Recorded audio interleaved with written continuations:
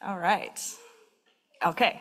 So, hello, everyone. My name is Maryana Pinchuk. For those of you who don't know me, I am currently a product manager at the Wikimedia Foundation, working in the product and technology department, and I work on an initiative called Future Audiences, which I will get into in a minute.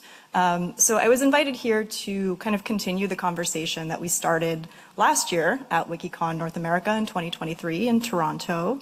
And that was the first WikiCon North America that met in person post-pandemic. So it was a really interesting moment where I think, a lot of things had changed in the world since 2019.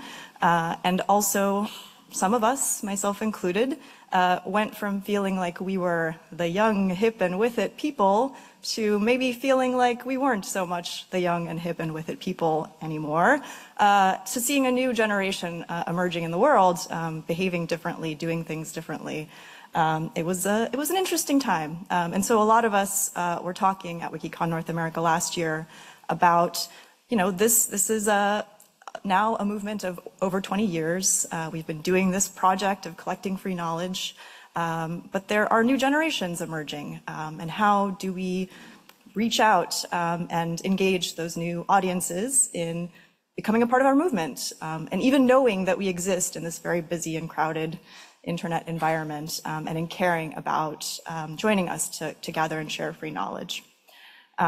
So I want to start my talk with probably the first in a series of crossroads metaphors that you're going to hear probably in many talks at this conference, which is that, yes, I think we are at a crossroads today with technology, with how the world is changing all around us. But I would like to posit that, A, this is not new for our movement. We have been at crossroads moments before, and I want to zoom back to one that I knew about and remember going through myself. And we have faced the challenges of new emerging technologies.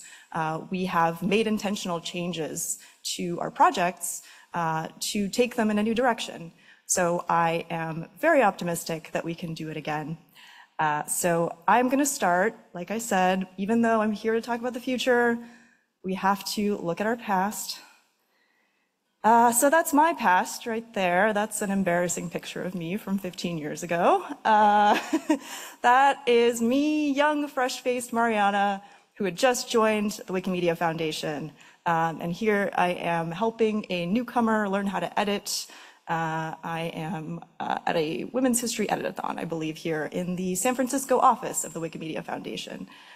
So that's back when we had an office. Wild. And the entirety of the Wikimedia Foundation, all 60 of us, could fit into one floor of it, one office space. So I joined because I was hired as a researcher to understand different community dynamics, the history of how different Wikipedia projects had gotten to where they were in 2010. So that was about a decade of time since Wikipedia had existed. And I got obsessed. I read every single ARBCom case in both English and Russian Wikipedia in detail, all of the notes. I started editing myself as a volunteer. I started meeting community members from all around the world, and I just fell in love with this movement and these people. I really felt like I had sort of found my tribe. So what else was going on at that time, 2010? Like I said, about 10 years since Wikipedia had started. There were some eerie similarities between then and now. So this is a picture from Wikimania 2010. Does anyone remember where that was? 2010 Wikimania? Gdansk, yes, Poland. It was in Poland, and Wikimania this year was also in Poland. We've come full circle. So yeah, this is a picture of a strategy breakout session where, well, these people are not, but the ones around them are talking very actively and busily about participation on the projects. That was a really big topic back then. But there's one thing in this picture that to me really jumps out as dating it to a very specific time, this particular time. Does anyone also have that same immediate, oh, this is cameras. Oh, how young we were. Yes. Yes. But yes, cameras, phones, right? No one in this picture has a smartphone. It's 2010. Smartphones are available, but no one has a phone. They're living their lives. No. They have digital cameras here that they're using to take pictures, which for those of you who don't remember that era of MySpace, that's what we were using. We were using these digital cameras that produced not great pictures most of the time. So obviously some stuff has changed since then. So why did the Wikimedia Foundation hire me? Why did they need a researcher to understand community dynamics and community growth? And what were all of these people so frantically talking about, not on their phones, but in real life? This was a graph that I think Sue Gardner also showed last year at her keynote at WikiConference North America. This was a graph that was created around 2009, 2010. It shows all active editors on all Wikipedias over time. So since the start of Wikipedia in 2001, up until I think this one goes to 2013. And you can see it's a huge precipitous rise in participation around 2003 to 2006.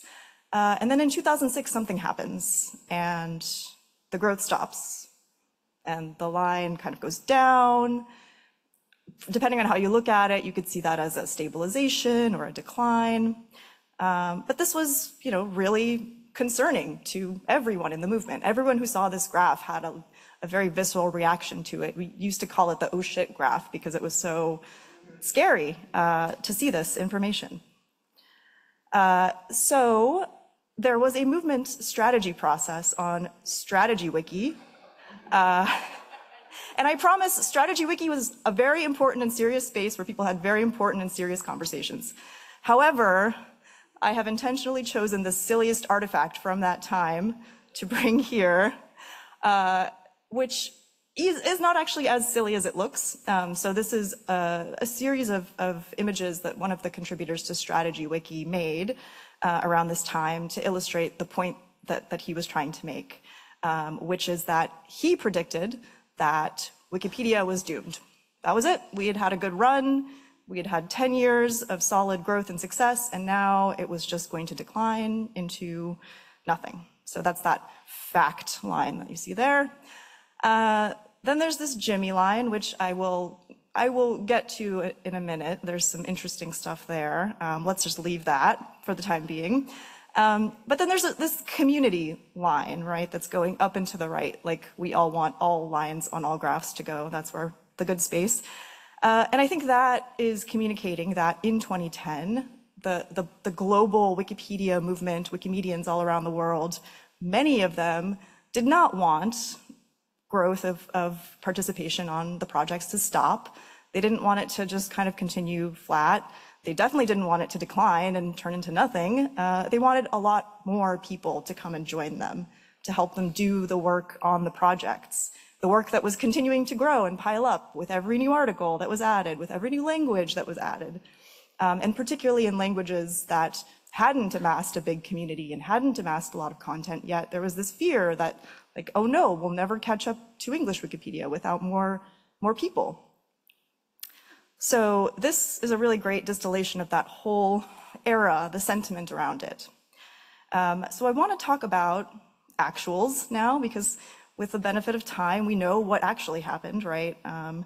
And it was this. So Jimmy was right, I guess. What you can see here, and this is just the active editors graph, but kind of dragged over to now, to 2024. We have not, thankfully, experienced the precipitous decline that this Strategy Wiki participant predicted, but neither have we seen this kind of tremendous growth in contributors that we hoped for in 2010. We've kind of maintained stability. So that doesn't mean that exactly the same people are here as were in 2010. It just means some new people have joined and others have left, and it's kind of remained in an equilibrium, more or less, right? But I think equilibrium sort of indicates that, just it was always static, nothing changed around us, nothing changed in the communities. And those of you who have been around the last 15 years know that that's certainly not true. The projects that we have today, the technology we have today does not look like what it did in 2010. I want to talk now about how we maintain this sort of stability actively, some of the things that we did differently to get to where we are today. And a lot of that involved paying attention to the world around us and seeing the exciting breakthrough technologies in the 2010s. Do you remember what I'm talking about when I say breakthrough 2010s technology? I see some phones, yes. But what about Google Docs? Google Docs. No? No one's like, yeah, wow, that was a revolution. It was a revolution. Before Google Docs and other sort of what you see is what you get WYSIWYG type editors. So in the early period of the internet, in the early 2000s, when Wikipedia was first starting, in order to write text and format text online, you had to know some kind of markup language. You had to know HTML or something similar to be able to do this in the first place and to collaborate with anyone on a document. So, when I was a teenager, I had to learn HTML so I could format the background and fonts on my LiveJournal. The people who were coming online after Google Docs and other WYSIWYG editors were widely available did not have that expectation. They did not expect to have to learn a markup language in order to just make something bold or italic or add a reference. So this technology really created a very different set of beliefs and understandings of how the internet should work in a whole new generation of people. Smartphones, yes. You all raised your phones to me, indicating that, yes, you remember that as a big technological change that happened in the early 2010s. Before these things were available, no one would have thought that you could read an encyclopedia, let alone edit an encyclopedia on this tiny little handheld device. But now they're here all around us today. And the experience of looking at Wikipedia on a phone in 2010 was very hard to read and navigate, and there was no interactivity. It's very, very confusing. But a lot of other companies, websites were very busy making lots of really slick mobile websites and apps to reset the expectations of what that kind of experience should be like. So again, people kind of coming online after the smartphone revolution just expected everything that they could do on a desktop to also be possible on a phone, and then on an iPad, and maybe in the future, AR, who knows? Okay, one last big technological trend that I know we were all paying attention to in the early 2010s, but you may have forgotten about. Yeah, that's right, Bitcoin. Bitcoin was huge in 2010s era internet in the world. There was a moment in time where I think every single company, nonprofit, was hiring a chief blockchain officer to do something unclear. There were a lot of Bitcoin enthusiasts in the Wikimedia movement who were personally interested in this technology, who were advocating for it being integrated somehow into Wikipedia. I bring up this because it is an example of an important trend that was very alive in 2010, but that we didn't really act on in the way that we did with WYSIWYG editing, with mobile. Those were things that we all saw as being important to consider, to sort of absorb into the context of what we do with our free knowledge projects. With Bitcoin, for better or worse, you currently, as an editor, don't get paid a token for every edit that you make. Wikipedia is not on the blockchain. Just because a trend exists and just because a lot of people are talking about it does not mean that it's going to end up influencing what we do. Okay, so back to this prediction. I love this graph. I'm just going to keep showing this graph over and over again.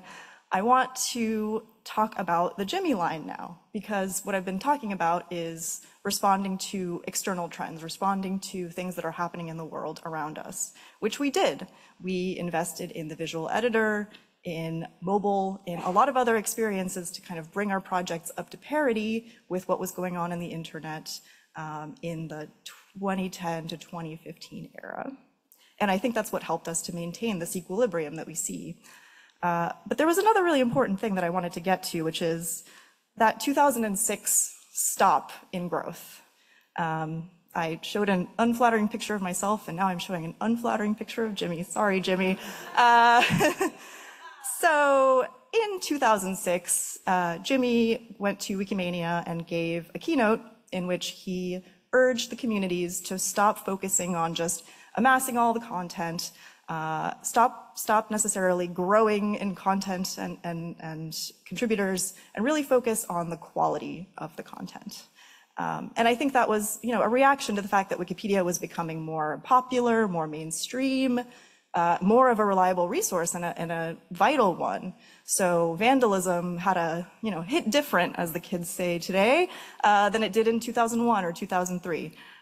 So Jimmy was not, I don't think he was tyrannically urging the community to do something that it didn't want to do. I think he was kind of channeling the ethos at the time, which was, maybe we shouldn't just let anyone edit all the time and mess up these articles that we've spent so much time working on. Maybe we should focus on ensuring that the quality of the content is really, really good.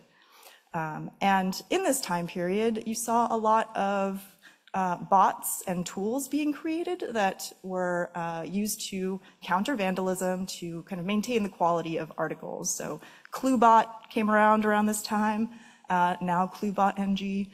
Huggle and Twinkle, two very popular sort of assisted vandalism patrol softwares, came around during this time. And these were things that allowed kind of a stable, fixed community that wasn't growing very fast to continue to do the work of keeping the encyclopedia strong and good, even as the volume of work, the volume of new edits, the volume of new content to look at and monitor continued to rise. So I bring this up as an example of a time where our very fractured, decentralized, 1,000 opinions in one room volunteer communities sort of made an intentional choice. They made a choice to focus on quality and reliability of the content, probably at the expense of some, new contributors, and that choice is what brought us here today. So, did a lot of talking about the past. Gonna segue into the future now with this beautiful MS Paint art that I made myself. Thank you very much. I showed this at Wikimania to try to illustrate what future audiences is for the Wikimedia Foundation, and how we're thinking about all of these technological challenges that we're facing now. So, we've surmounted and surpassed the WYSIWYG revolution, the mobile revolution, Bitcoin revolution that happened also. And here we are today with new challenges on the horizon. How are we thinking about where are we going to find this next generation of editors to come and help us with our projects, given all this change? So Future Audiences is an initiative of the Wikimedia Foundation. It is a little wedge here in the big pie of the investment that we make at the Wikimedia Foundation in product and technology. It is a much smaller slice than the other pieces of the pie, but it's meant to be a very small and exploratory little satellite that's going out there and trying to understand what's actually happening with some of these new tools, some of these new behaviors, and what should we do about it? Should we even act on it at all? Is there any promising stuff there, or is it a Bitcoin? Should it be something we kind of monitor but pass on? And so I'm going to talk about a couple of these trends. These aren't going to be new to you, I don't think. The first one is AI. So we all know, and we're all seeing, I think, that AI is increasingly starting to be used all around the internet to create content, to summarize content, and also to spread misinformation. AI doesn't always work perfectly. Shocker, right? Sometimes it is wrong, and it looks very authoritative, and it looks very slick, but it might not be producing very high quality content. So this is an example. I wanted to learn about the canal that I was seeing in Indianapolis, so I Googled it, and I got essentially an AI summary of Wikipedia, which is linked there on the right, and maybe some other sources, and it's giving me all this information. How do I know any of it is right? I guess I could go and check the sources myself. That takes a lot of time. From some of the future audiences experiments that we've done, we have seen that people don't take this all at face value all the time, literally. People are pretty careful around these kinds of AI summaries, and those that like Wikipedia and care about Wikipedia being a resource for them will take the extra step to go and read Wikipedia to see what it has to say. But we also know that there was a period of time where nobody trusted Wikipedia either. And then over time they did, even though they knew it wasn't perfect, even though they knew it could have misinformation too. So there might be a time where more and more people just accept this AI overview or whatever AI chatbot says is correct. Another big trend, and we've talked about AI a lot of conversations around the risks and dangers of AI as a community, but I want to also say that this trend is coming up more and more in addition to risks of AI. And what this trend is that young people, the true young people, not the fake young people like me, really like to get information from short video platforms. Much more so than going to read a long text document. Short video platforms are incredibly popular amongst young people. In the US, Pew has been doing some research on this, and currently about 40% of Gen Z go to TikTok to get their news. TikTok globally has basically about the same amount of traffic as Wikipedia globally. It is a major source of not just entertainment, but news and this kind of content, sort of edutainment, educational content that's been kind of repackaged into a more fun, entertaining package. And at Wikimania this year, there were several Wikipedians who, in sessions, privately when talking to me, expressed that, look, I'm a Wikipedian. My spouse is a Wikipedian. All of my friends are Wikipedians. My teenage children, when they want to learn something, they go to YouTube. So this is real. This is happening. And I wanted to talk a little bit about this particular example. It's a really interesting one. This is a TikTok that I found, and it's a creator sort of describing and talking about some fun facts about Carlisle Castle, which is a castle in England. That is very besieged and, very gloomy, very TikTok friendly here. And this person is presenting some information that can be found on Wikipedia and in scholarly sources about this topic. But they're also starting the video with this idea of the licking stones of Carlisle Castle, which is this very gothic horror kind of concept that there are these stones in the dungeon that prisoners had to lick the moisture off of in order to survive when they were being held captive in this castle. And so, the stones are kind of worn down because they were licked by these poor prisoners. It's a very TikTok fodder, right? Like, ooh, licking stones, ooh. This is not in the Wikipedia article. I did some research. I found 0 reliable sources confirming that this information is true. I found a lot of ghost stories, sort of TripAdvisor, local rumors. But this information is not backed up by any reliable sources, although if you can find some and edit that article today for me, that would be amazing. So young people who are seeing this kind of content, they're getting this mix of some maybe good information, some maybe not so good information. And like with AI, what we've learned from doing some research on this is these audiences are not just passively accepting everything as truth. The young people who are looking at this stuff recognize that there's probably some bad information on these platforms, but they don't really have the tools to suss out the good from the bad.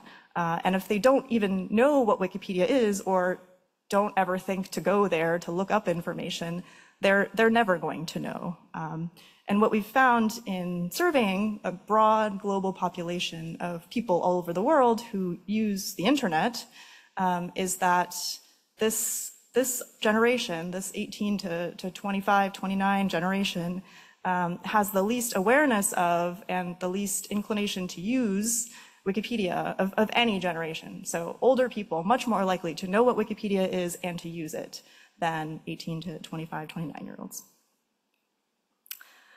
So what are we going to do in a world where there's all of this cruft being amassed, all of this information that is, either being generated by AI, being generated by people who are using AI tools, video content creators, so much noise all around us all the time in video, in websites, in social media, being shared with us by family members sometimes. What do we do when we encounter something like this? So let's say you just come across this headline and this picture, and there's an article attached to it. It's about herbal supplements, maybe being a little bit risky. You're a busy person. You have work to do. You've got people to take care of. You have maybe 2 minutes of your day. What are you going to do when you encounter something like this? What's your first instinct? Did I hear ignore? Ignore. Yeah, ignore. I mean, totally valid, right? Like, we're all busy people. Who has time to open up a new tab on your browser, go to Google Scholar, go to Wikipedia even, try to find the relevant article, try to find the relevant section in the article that talks about this, try to synthesize from multiple articles usually. Like, none of us have time for that, and we're all Wikipedians. This is a real problem, right? So a hypothesis that we have in future audiences is that this is a real problem. It's not that people don't even know that Wikipedia exists sometimes. They just literally wouldn't think to go there to check out information because it's such a laborious process to get there. So one of our experiments was building a little browser extension that let you just do this on the website that you encounter. So it lets you select a claim and then check out to see what Wikipedia has to say about that claim. Taking all of those long, complicated steps and just simplifying it down. We tested this out a few months ago. We got about 1,000 people to try it out, and the feedback was really positive. They really liked the idea of some kind of Wikipedia-assisted internet browsing experience. But when we sort of watched the data, watched the usage of this extension, we saw that people very quickly stopped using it.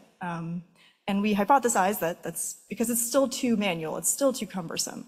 People are busy, they don't have a lot of time, they don't have a lot of attention span right now. So making something like this, but making it maybe more automated, kind of running in the background, maybe a native part of your browser, might be an interesting thing to continue to explore.